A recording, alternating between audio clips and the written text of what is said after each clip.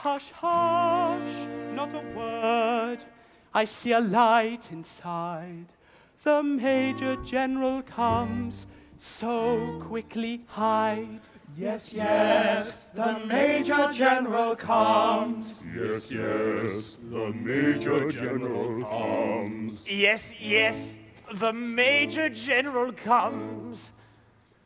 Tormented with the anguish dread of falsehood unatoned, I lay upon my sleepless bed and tossed and turned and groaned.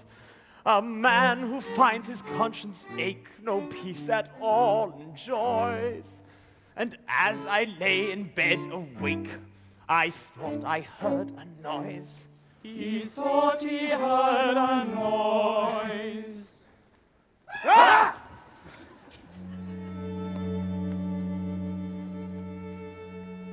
No, all is still in dale on hill.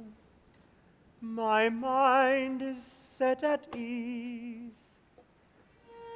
How still the scene, it might have been the sighing of the breeze.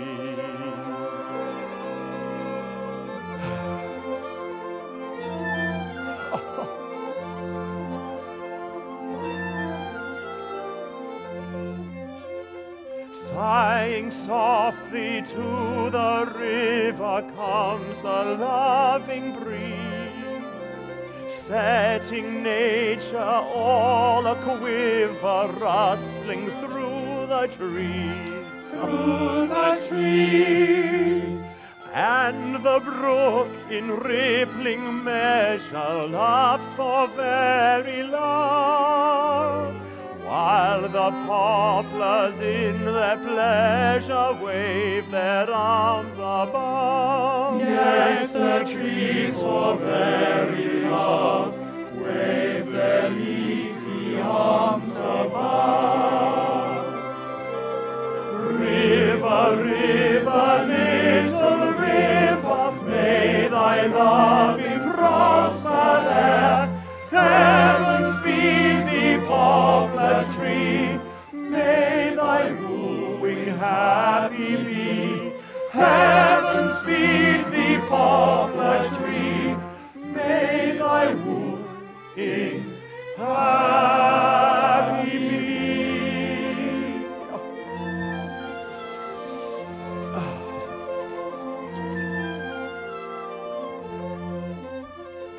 Yet the breeze is but a rover when he wings away.